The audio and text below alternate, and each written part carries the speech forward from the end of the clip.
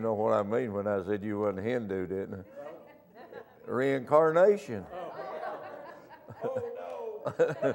You might have killed your grandma. I know that person. Oh, Lordy. But remember, Sunday, really be praying, and then Sunday night Bible school starts, and do pray for revival. I'm telling you, we're in desperate need of a spiritual return. I got a little thing from Providence Academy, which is a Christian school here in Johnson City, and I was reading it a while ago, and they were giving a story. You've heard me talk about James Dewey, or not James Dewey, John Dewey, which was the founder of the progressive humanistic educational system in America. And we've gone a long way from the days of traditional biblical Christianity in our country. And I still believe, as I stated, I think it was Sunday night, Christianity has not failed. Christians have failed. Christianity has still worked today. It still works today. But do pray, Bible school, and we're looking forward to a great Bible school. If our men come tonight, we're receiving our Wednesday night offering, raising the money for Brother Scott to go to Israel with us. And if you are going with us, Sister Doris called. She signed up. They're signing up now to go with us. And if you're thinking about or contemplating going to Israel with us in November, let me encourage you to go ahead and get registered, because this thing's filling up, and we hope after this week we're still going to have openings and all. And but later we can probably get you there, but you're not going to be able to fly as a group. You're probably going to have to go on a different airline, and it will probably be an increase in cost. So if you're planning on going with us, just go ahead and get registered, all right? All right. So, Brother Scott, I know it'd be a blessing to him. I tell you, going to the Holy Land, to me, was like going to 2 years Bible college. That's what it was like to me. My Bible came alive. My Bible came alive. So let me encourage you to do that. All right? Let's pray tonight and ask the blessing on the giving and service tonight. God to meet with us in a special way. Brother Jerry's sick tonight, down in his back. Remember him. Brother Charles Biggs, would you pray for us tonight? Father, we thank you for this good day that you've given us. And Father, we thank you for the privilege and opportunity we have to call your name. And Lord, thank you for being that faithful friend, Lord, that one that loves us and cares for us regardless, Father. We just want to thank you for that tonight, and God, how you've forgiven us, and God, how you're going to take care of us, and will supply our needs, and Lord, you're going to take us home someday. Lord, what a joy it is to know we live every day with that promise that you're going to take care of us and do that for us, Lord. And we're grateful tonight for this time to be in your house. We thank you for this opportunity we have to give tonight. We pray, Lord, that the money that's given and received, Lord, will be a blessing, Lord, to get Brother Scott to the Holy Land. Lord, may it be a blessing to him as much as it was to me, Lord. Yes.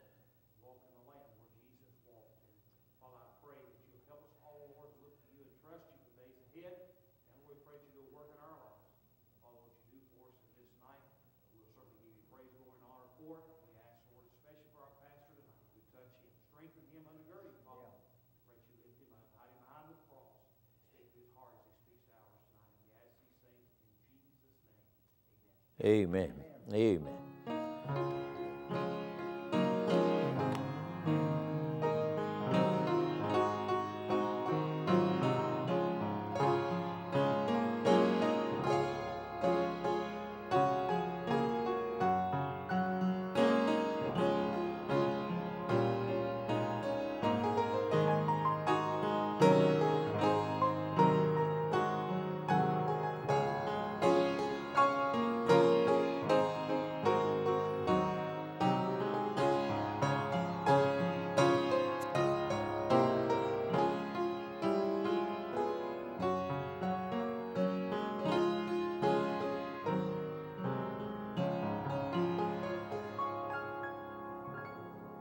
Amen.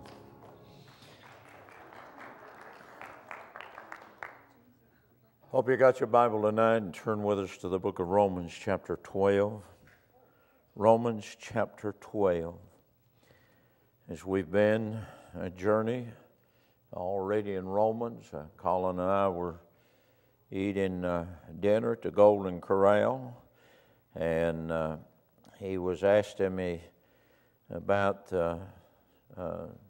Rob this morning was talking about the book of Judges, and I said, well, the book of Judges is a book of confusion. And Colin asked me, he said, does every book in the Bible have a theme? And I said, yes. And he said, what's the theme in the book of Romans? And I said, justification, but literally, let me say it a little more in depth. I think really it's in salvation, but out of salvation you've got what? Justification, sanctification, and ultimately one day glorification. And the book of Romans starts and tells us about what sin is. If you look at those first 3 chapters, sin, unrighteousness, and then you come to chapter 4 and you see that Abraham is a man that is justified by faith. Chapter 4 and 5 is having to deal with justification. And Romans 6, 7, and 8 is telling us how to live in victory and overcome our Adamic flesh. How many of you know when you got saved, your flesh did not get eradicated? Well, let me ask you a question. How many of you can still get mad? Huh? Yeah. How many can still lose your cool? Yeah. Let somebody cut you off on the road and see how much you lose your cool. Yeah, we still have a sinful nature. We have been declared righteous, judicially righteous in the presence of holy God, but we still live in a sinful world and still have a sinful nature that has not been glorified yet. But you remember chapter 9, 10, 11 is dealing with Israel. 9 is Israel's past, Romans 10 is Israel's present, Romans 11 is Israel's future. And then we've come to chapter 12. Chapter 12, 13, 14, and 15 is dealing with the Christian's conduct, how we're to conduct ourselves. You remember Sunday night we preached on, are we going to be a powerful church or a powerless church? And we talked about our character in Acts chapter 1. We talked about our conduct in Acts chapter 2. And we talked about the evidence of our lives in the world of making a difference in Acts chapter number 3. Tonight, we pick up in verse number 3. We spent almost 2 lessons on verses 1 and 2. I beseech you, therefore, brethren, by the mercies of God, that you present your body a what? Living sacrifice. That we are to give ourselves totally and completely unto the Lord, and we're to be transformed by the power of God. We're to be being continually transformed into the image of the Lord Jesus Christ, and that is what our conduct's supposed to be. Who are we supposed to act like? What are we called tonight? Christians. Christians. They first were called Christians at Antioch. Why were they called Christians? Because they were Christ-like. They were manifesting this life of Christ. You know, I find sometimes there's people would rather be a Baptist than be a Christian. I'm glad that Christ got a hold of me before the Baptist got a hold of me. It wasn't the Baptist changed me, it was Christ that changed me. The only thing that makes me a Christian, the only thing that makes anybody a Christian is Christ in them, the hope of glory. Now we come to verse 3 in our study tonight, and it's talking about the believer and himself. You know, how do we see ourselves? How many of you know how you see yourself determines a lot about how you conduct the conduct of your life, and the image. By the way, we've all got an image of ourselves. Amen. Some of you sitting here tonight thinking, "Well, I'm so ugly, nobody won't look at me." And then some of you sitting here saying, "I'm so good looking, I just shake the world when they look at me." Huh? And now listen to what verse 3 has to say in our text tonight.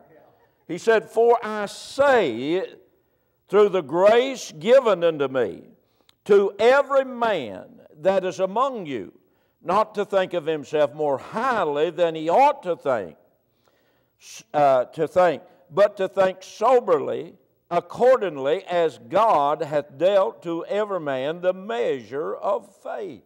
Now, stop and think just a moment. Thinking of yourself. There's a problem. There's a problem with some folks. They think too high of themselves, right? And then there's another problem. People think too low of themselves. Let me give you a statement tonight I hope you never forget. God did not create you for a pile of junk. But you're not like everybody else. How many of you are glad that all of us aren't like Kenneth Lovelace? Huh? Amen? I mean, all right, how many of you are so glad that we're all not like Charles Biggs? We got more votes there. Huh? And the thing about it, we're all different. Now, what we're getting ready to look at here in the next little bit in the Bible study, you know what? We're to accept people for who they are, not for what we want to make them. And it's not up to me to make people. That's between them and God. God is the maker. God is the sustainer. And if I make you what I want you to be, you're not going to be what God would have you to be. So he said here, don't think too highly of yourself. Now, there's a lot of people in the world thinks, I'm so important, the world can't live without me. I've had some church members in 47 years. Now, I'm going to tell you something, preacher. When I leave this church, its doors are going to close. They left and business picked up. What was the problem? They thought they were the hub that everything run on. And without them, it would go under. See, there's people that think they're too important. There's people that think they're too popular. I mean, they look at their popularity and who they are and what they've done, and they've got this Castafo nose that looks down and belittles others that are not where they ought to be. We were pulling out of Golden Corral, and Colin said, "Boy, that fella needs some tires." I said, "It might be a poor man trying to make it the next payday." We don't know. Hey, the thing about it is, don't criticize the other fella until you've walked 2 miles in his shoes. Don't criticize the other man until you've walked 2 miles in his shoes. You don't know what that he might be going through. You know, there's people think my position, boy, where I am and what I've accomplished and what I've done, and they look at themselves in that way, and they look down at they look at their abilities and their talents. Man, I can sing and the preacher can't. Hoop-de-hoodly-doo. I don't sing to you no way. Hey, a lot of people, their wealth, they think, man, I'm better because of the house I live in, the car that I drive, the clothes that I wear. And today you've got people fighting over the kind of shoes. I tell you what they ought to have to go back and do sometime. Go to school with the soles wore out of them, and you have to put cardboard in the bottom of them, or put one of them old red jar rings around them to hold the bottom on while you go to school. Amen? And walk 3 miles uphill all the way, didn't you? Some people look down because of the education they've got. Look, this verse, look at it. He said, "For I say through the grace given to me, to every man that is among you, not to think of himself more highly than he ought to." But how are we to think? We're to think soberly, according as God hath dealt to every man the measure of faith. By the way, You didn't make you, and you didn't give you what you have, and you ought to be thankful for God for everything that you got, not look down at somebody else that don't have what you've got. Is that saying though, isn't that like my job is van driver, and your job is preacher?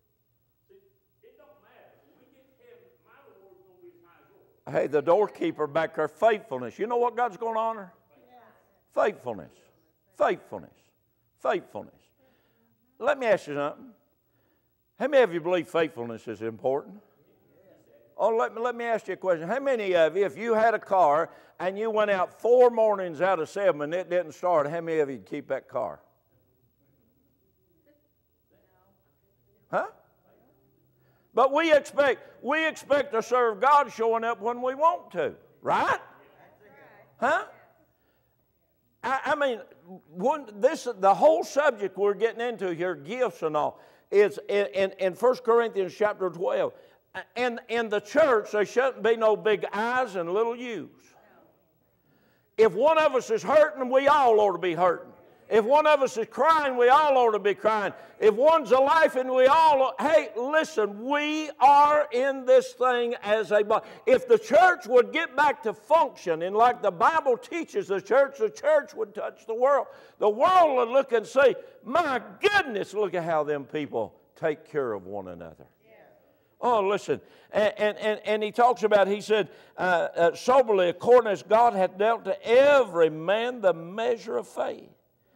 Look what he says, just the statement I got through making in verse 4. For as we have many members in what? The church is how many bodies?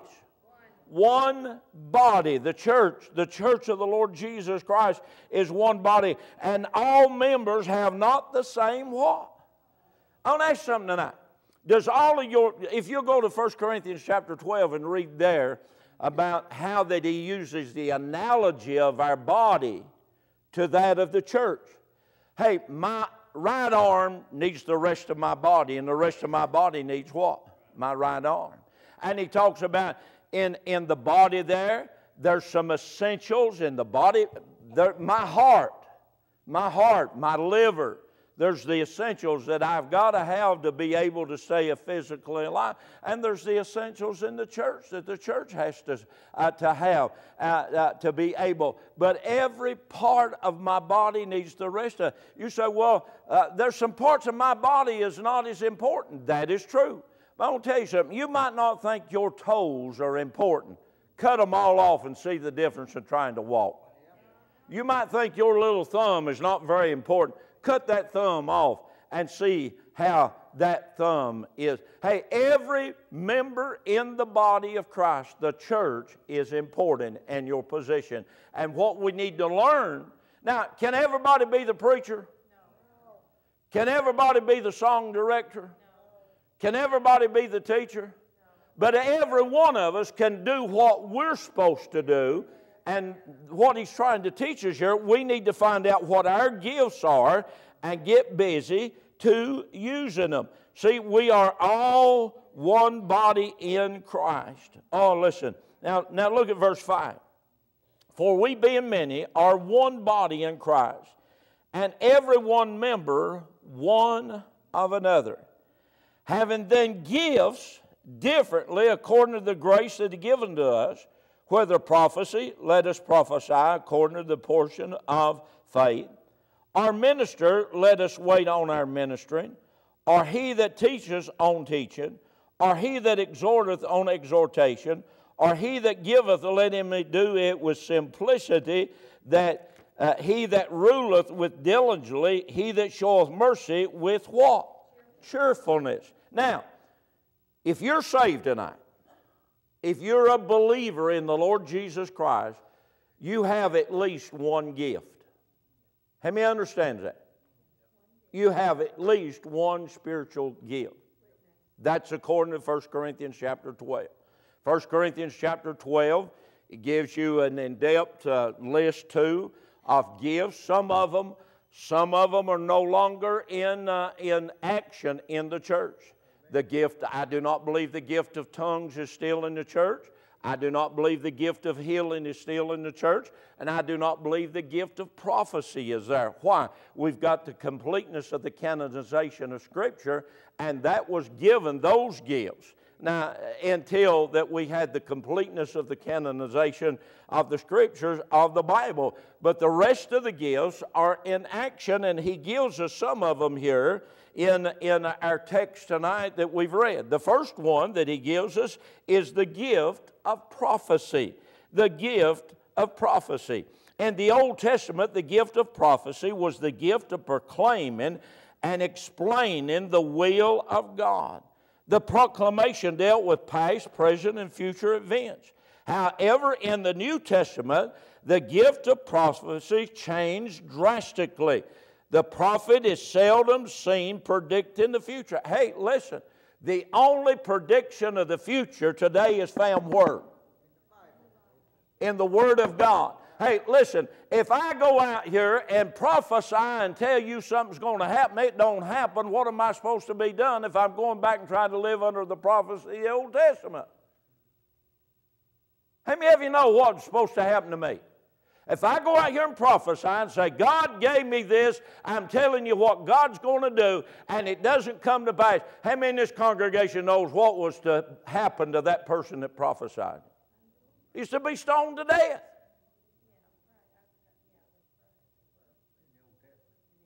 God has completed the canonization of His Scripture, and He said all. Hey, listen, this is the danger that we're in today. People begin to perceive, and men begin to perceive what they think they're going to have. Listen, in prophecy today, if I'm going to stand up here and teach you prophecy, I'm going to teach it to you from the Word of God. But if I come to an area that I don't know, I better tell you I'm speculating upon it, and I really don't know. This is what I believe and what I think it is, but I better not lay it down to you. This is contrary to what's going to happen. There's some things in prophecy I study constantly and continually. I think right now, if you ask me tonight, when is the battle of Ezekiel going to take place? After the rapture. There's been times that I went back and studied and looked and thought, well, this is going to take place before. But tonight, I'm settled on it's going to take place after the rapture takes place. But the thing about it is prophecy today is to come to the place to be able to tell you the truths of God's Word and rightly divide them by the leadership of the Holy Spirit. Hey, folks, listen to me tonight.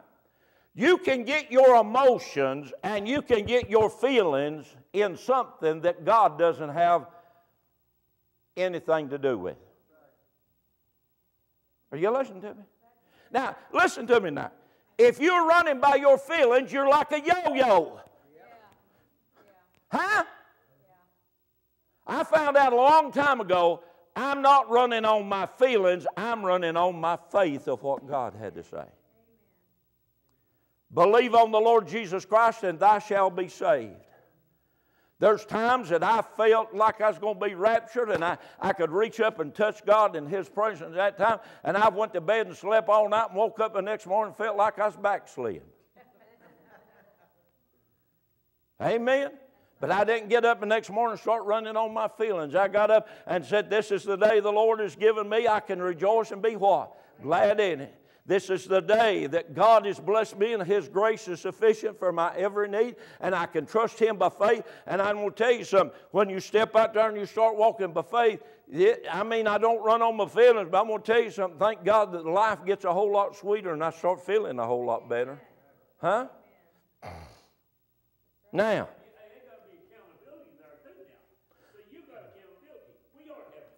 We all got accountability. You got accountability responsibility. It doesn't matter who you are. You got accountability responsibility. And the thing about it, you better look in the mirror and get your life straight and get your eyes off of everybody else. Amen. Hey, the worst thing you can do in life is run around looking at everybody else how they're living. Hey, listen, I ain't going to answer for you. You ain't going to answer for me. we better realize one day there's accountability coming before God, and we better live today with accountability and responsibility. I got a responsibility to you as a church to be the man of God that I'm supposed to be. I've got accountability to God to do His will for my life. Now, look at this. There is the gift of prophecy, but look at the second gift that's mentioned here. There is the gift of ministry. What does this mean? The gift of ministry. Any of you have any idea what the gift of ministry is? Well, let me ask you something. What does the word deacon mean? You got some of them. What does the word deacon mean? Isn't it to help the minister? Servant. Servant. Now listen, God has endued, I don't believe that there's anybody got all the gifts. You know, I don't know how many gifts you got. That's for you to get in the Word of God by prayer and study and the leadership of the Holy Spirit to find out what your gifts are and put them into action. And by the way, if you find out, and if you're sitting here tonight and know what your gifts are and you're not using it, it's like somebody coming in and giving you $1 million tonight, and you live 100 years and you never spend one penny of it, and you die. What good did the gift do you of $1 million and never use it? To know your gift is not the thing. To use it. To know it in what? And by the way, you talk about revival. I believe revival could break out, and I believe the power of God on a church if people could know their gifts, start using their gifts, and putting them into action in the church. Some's got the gift of ministry here, which, hey, folks, there's people in my pastorate for 47 years. Man, I'm going to tell you something. You never did have to ask them to do anything. They were there. They were there. I mean, listen, they were looking to where they could serve, what they could do, how they could honor God. If it was to stand and open the door to the church, they would be there to be a greeter, to open the door, to shake hands. If it was to take a broom and sweep the floor, if it was to get out in the parking lot and pick up trash, whatever it was, they looked around and saw the needs, and you didn't have to point it to them. They were there doing it. Amen. The gift of ministry. Listen, it's an ability to minister, to help, to assist. To assist. I mean, you see a need. You see somebody that's in a need. What do? You go help. That's the gift of ministry. Look at the third gift that is mentioned here. There's the gift of teaching. And by the way, tonight, your pastor does not have the gift of teaching. I do not have. Hey, listen, I wish to God that I had the gift of teaching. Hey, listen, man, I'm going to tell you something. A person with the gift of teaching, you can take the Word of God, and that Word, it illuminates your mind. It illuminates your heart. I mean, listen, I mean, they can take and illustrate. Let me tell you the greatest teacher that I ever have sat and listened to. Dr. Oliver B. Green. Any of you ever happened to listen to Dr.? He's in heaven today. How did Dr. Oliver B. Green teach you God's Word? Line upon line, precept upon precept. Dr. Oliver B. Green never stood and told stories out of his own life. You know where he's told the stories from? The Bible. He would build on one and man, I tell you another one, Warren Wiersbe. Anybody ever happen to listen to Warren Wiersbe or read any of Warren Wiersbe? A few of you. Warren Wiersbe, he was, the first time I ever heard Warren Wiersbe teach was at Highland Park Baptist Church in Chattanooga, Tennessee, and the Bible conference, and he was teaching through the Psalms, and I'd sit there and I'd listen to that man and how that he made the Word of God just live before you. Dr. R.G. Lee, he could take the Word of God and he could so bring it out that you could, it's almost like watching it on a screen that he would deliver it to you. But there is the gift of teaching, and you know, the ability to explain and the ability to ground people in the truth. I wished I was such a teacher that you never forgot what I taught.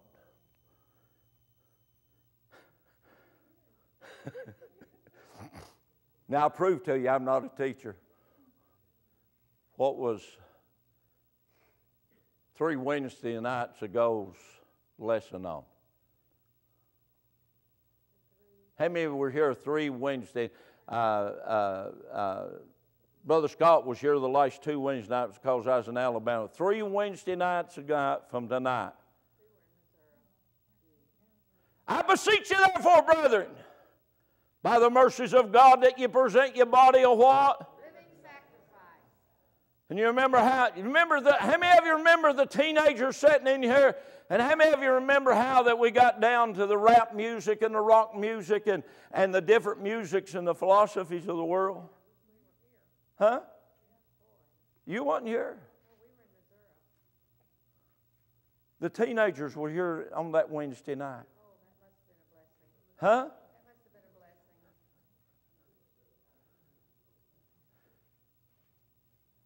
Were you here that night, Beth?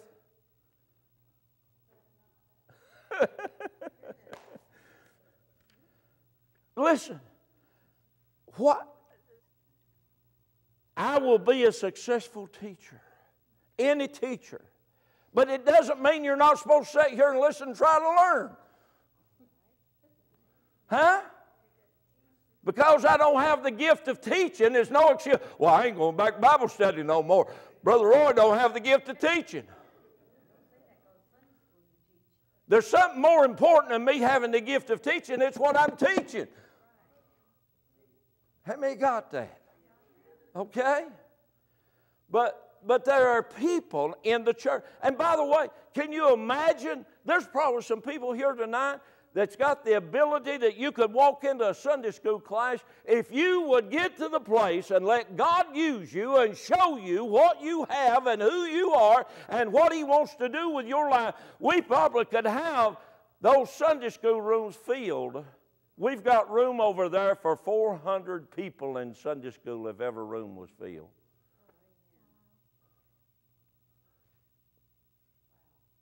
What's the next gift he talks about here? Boy, don't you wish the church had a lot more of these? The gift of exhortation. What is exhortation? How many of you just love to be criticized? Huh? There's not one of us likes to be criticized. Even constructive criticism. We don't like it, do we? Amen. Say amen. No, we don't like to be criticized. We don't like, hey, what's exhortation? It's not being critical, but it's what? Uplifting, exhorting. And by the way, I'm going to tell you something. You probably can do more in a person's life by exhorting them than by what? Criticizing. Go over. Let's just do it. Nobody's in a hurry tonight, are they? We don't have no kids to take home tonight, so we can be here late. Any of you got a curfew there tonight or anything? All right, turn over Revelation chapter number 2. I just thought of this. Look at what the Lord does. The Lord uses exhortation here. He commends the church at Ephesus. Look at it. Revelation chapter 2, verse 1. And he opens up unto the angel of the church of Ephesus, write these things, saith he that holdeth the 7 stars in his right hand, who walketh in the midst of the 7 golden candlesticks. Listen what he said. He said, I know thy works, and thy labors, and thy patience, and how thou canst not bear them which are evil, and thou hast tried them which say they are apostles and are not, and hast found them what? What's the Lord doing to this church here? He's commending it. He's commending it. Look at what he says in verse 6. He said, but this thou hast, that thou hatest the deeds of the Nicolaitans, which I also want. What's he doing to the church? He's commending them. He's exhorting them. What was the missionary that went with Paul? His name means encouragement. Who knows who it is? Barnabas. Barnabas. A man of encouragement. Hey, how many of you just love to go to a church where everybody had the gift of encouragement?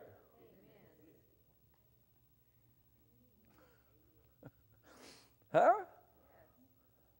I mean, just instead of coming in.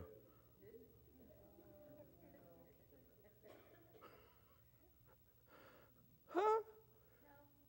I mean, just think.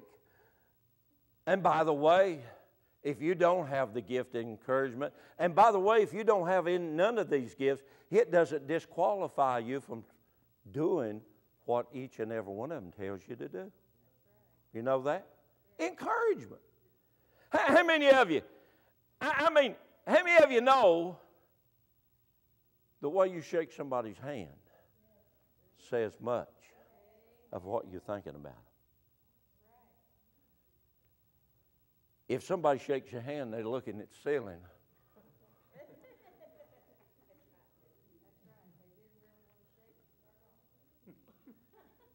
If somebody shakes your hand, that old catfish handshake,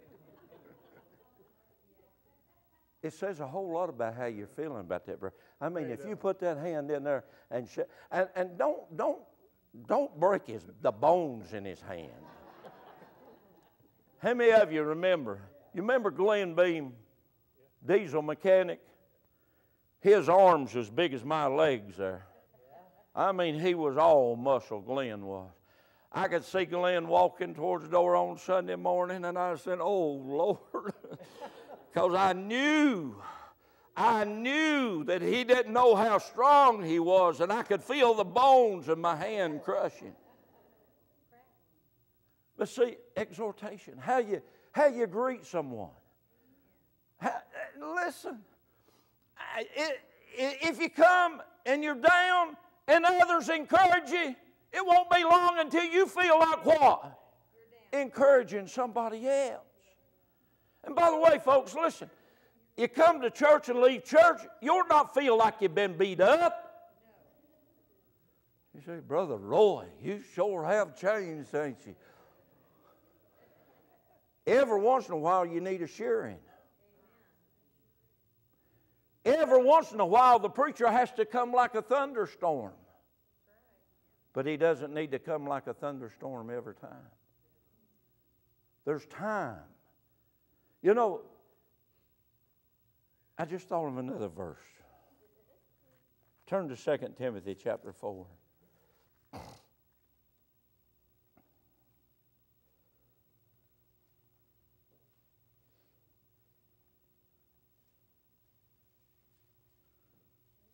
Verse 2, he said, preach the word, be instant in season, out of season. He said what? Rebuke. But wait a minute, some preachers, that's all they know. But what's the next word? What? I did leave my hearing aids at home tonight. I lost them or something. What? Exhort. That comes back to what we're talking about here. The gift of exhortation, the gift of encouragement, the gift of building up. I promise you, the church that is an encouraging church will be a church that will be touching lives. And by the way, folks, every time I walk to that pulpit, there's a multitude of problems sitting in the pew. We need help. We need help from the Lord, and we need help from what? Each other. I need you, you what? You need me, we need what? We need each other. We're to love one another. We're to edify one another. We're to exhort one another. We're to pray for one another. We're to show hospitality one for another. Amen. How many of you know what that word hospitality means? Huh? I've been here 11 years and I ain't had too many home-cooked meals.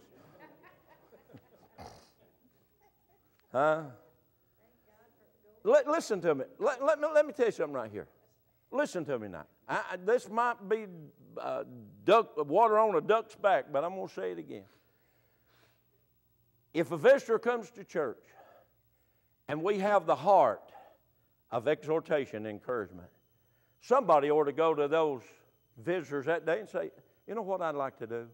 I'd like to take you out to lunch today. I'd like to take you, where would you like to go have lunch? You say, now, Brother Roy, that costs me something. Well, I tell you what, I believe having a spiritual church and a biblical church is one of the best things we can have today. Yes. Loving people, helping people. Colin's dad, Todd and I were eating breakfast in Birmingham, and there was a black lady and had some little kids and all. I don't remember Todd going and getting her bill, paying her bill. Hey, thinking of others.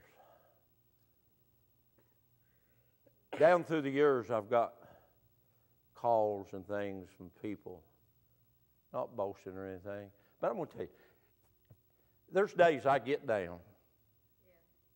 You tell me I ain't never been down, I'm going to tell you you're lying.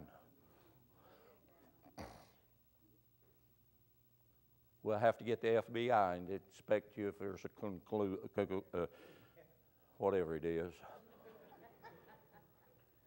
But you know what I do? When I'm down, I look around for what I can do to help somebody else. And every time, that's just like going to the nursing homes. Some days, when my worst days are, I just go to the nursing home. I want to tell you something. If you're having a bad day, go get you a dozen roses. Go out to NHC. Go out to Lake Bridge. Go down to Agape. Go to any of these nursing homes and walk in and just, I'm going to tell you something. Some of the greatest days of blessings of my life has been in a nursing home. I mean, I have got more compliments for people that don't even know they're in the world than people in the church pew. I've had them say, you're the handsomest fella I've ever seen in my life. Oh, I mean, listen, go get you a dozen roses, walk into a nursing home, go bake you a pie, and go take it to somebody. I promise you, if you want to get back up, learn to be an encouragement. What's the next gift? The gift of giving. Now, this doesn't mean that we're not, I can't give unless I've got the gift of giving. How many of you know that many people have had the gift of giving that God has used to build the kingdom of God? How many of you know anything about McCormick machinery? Farming. Anybody farmers in here? Years ago, McCormick horse pull mowing machines. McCormick made about everything that was on the farm back at the turn, from 1890s on. You know what God did? God used McCormick and his money to be able to finance men like Dwight L. Moody and other great servants of God back in that time. How many of you know who LaTurna was? The great excavation of moving equipment and all. LaTurna, he gave his life to the Lord and committed all. He said, Lord, somebody talked about giving 10%, and this is what he decided to do. I'll keep 10% and give God 90%. How many of you know he became the richest man in the world at that time? I'm going to tell you something. You can live off what God blesses you with a whole lot more than what you think that you can do on what you make. Amen. But here's the gift of what? The gift of giving. Giving. How many of you really believe this? It is more blessed to give than it is to what? Receive. How many believes that tonight? All right, I'm going to see if you do. Okay. Give me $100. I'll have to write you a check. I wonder if I went through here tonight and said, open up your billfold and give I wonder how many tonight would be willing to give everything they had away. Have you ever been to the place and God spoke to your heart and said, put it all in the offering, everything you got? I've argued with God. I've been in special meetings and everything, and the offering being taken. Yeah, I'll put this 5. And the Holy Spirit starts saying, Heidi, like she gave a testimony a few weeks ago. I mean, it just keeps getting what? Louder and louder. And you finally, and if you don't listen, you walk out and you listen to yourself, you walk out what? Defeated. But some of the most glorious times is when I've listened and I've just give it all. I just give it all. God has blessed me materially, church. He's blessed me materially. But when I got saved, I made a lot of right decisions. First of all, I made a decision to go back and pay everybody anything that I knew that I owed them. I went back to people in North Carolina. Glenn Garland is gone and his family is gone. I couldn't go back. There was some folks that had come. I couldn't go back and pay him for all the eggs I stole out of his chicken house. But there was a lot of people that I could. Burl Tipton and my dad traded cattle, sold cattle, sheep, horses, things and goods. But Burl Tipton, he carried a jug of moonshine in his truck all time. But I got saved. Burl Tipton had a store down at the mouth of the creek from where I live. I got saved.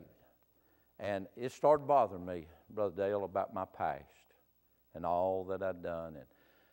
And I went to some men in church, Deacon's church. I said, this thing is bothering me, that all that I did, and I know that I need to go back. I feel I need to go back and make this right and pay these bills and everything.